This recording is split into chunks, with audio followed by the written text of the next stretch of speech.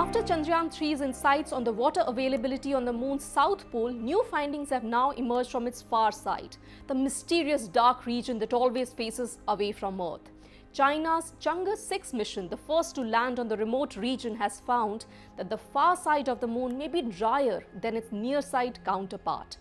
Now, these findings, published in the peer-reviewed journal Nature, is based on the analysis conducted by scientists on the first ever samples from the lunar far side collected by this mission, which launched from China on 3rd May last year and returned to Earth on June 25th.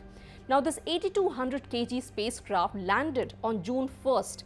It used a scoop and a drill to collect lunar samples from the surface and from as deep as 2 meters below the surface, and placed them on the ascent vehicle, which was mounted on top of the lander, which launched from the moon 2 days later. Now, this latest analysis done by a team from a Chinese Academy of Sciences, Beijing, reports how much water and what types of hydrogen were found in the mineral rocks and small trapped pockets of lava from the moon's mantle, the layer just beneath its crust.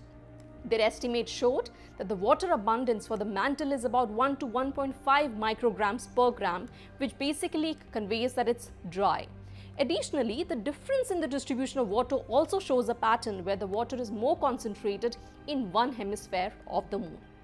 So why are these findings important? Now, the data helps enhance scientists' understanding of how much water is actually present on the moon's mantle, which will determine the course of future long-term exploration. Now, previous NASA missions, including Apollo, have returned samples from the near side, but the far side of the moon has remained mysterious, explored only through the satellite images captured from orbit. Recently, India's last mission, Chandrayaan-3, the first to land near the South Pole in August 2023, also provided insights into the water availability on the moon. Now, it revealed that the ice may be present a few centimeters below the moon's surface in more areas of the lunar polar regions than previously thought. India's first ever mission to the moon, Chandrayaan, in 2008, had also provided concrete evidence of water on the moon's near side.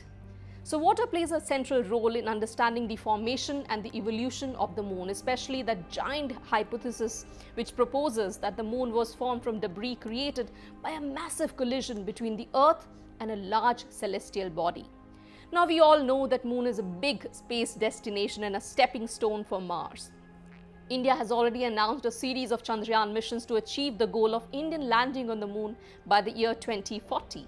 The upcoming Chandrayaan-4 in 2027 will also attempt to land on the moon again, but this time to collect and return those samples to Earth. Chandrayaan-5 mission, in association with Japan, is also in the pipeline.